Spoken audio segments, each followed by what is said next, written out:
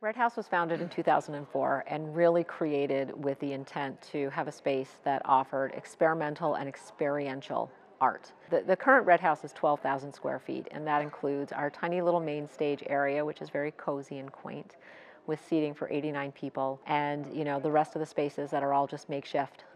We've used the crossover behind the theater for dressing rooms, the elevator for dressing rooms. There are some apartments in the attached building that we use for dressing rooms, but you can imagine how crazy it is running actors off stage, outside, up the stairs of the elevator to the third floor, make them change, and then rush them back to stage without missing their next cue.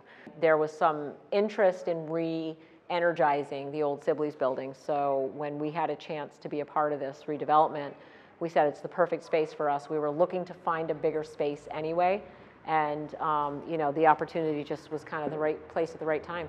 So this space allows us to do all of that, just in a way that's easier and done right.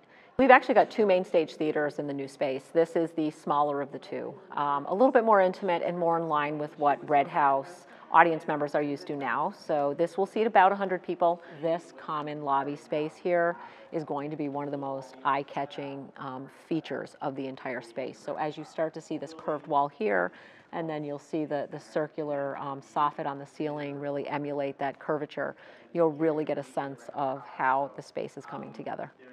This is our scene shop.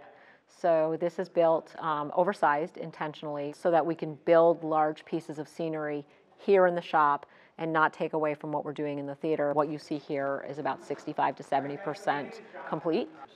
We expect to be moving in here in January. It's very aggressive, but right now everything is on track for that.